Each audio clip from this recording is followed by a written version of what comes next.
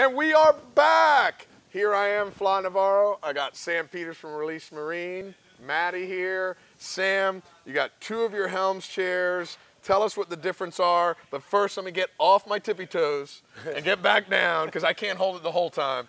Tell us about these two chairs. Fly, we have two chairs here. One is called our Trillion X series, which is our ultra high end. This is a very expensive chair built for a super big sport fishing yacht. And this year we've introduced what we call our Carolina Classic series.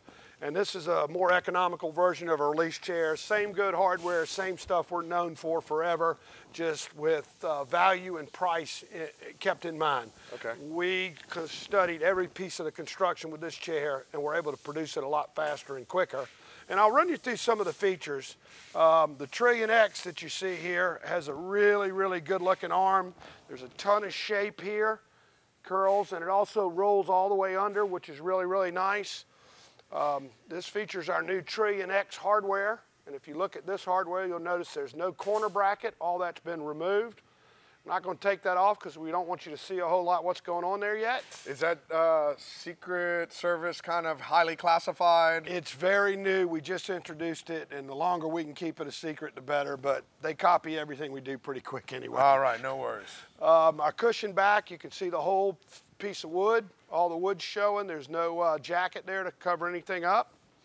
And it's just a beautiful, beautiful chair. Our Carolina Classic series, and I'll get you a good look at those two corner brackets. You can see the new Trillion X product, and this is how we've been building chairs for about 55 years right here.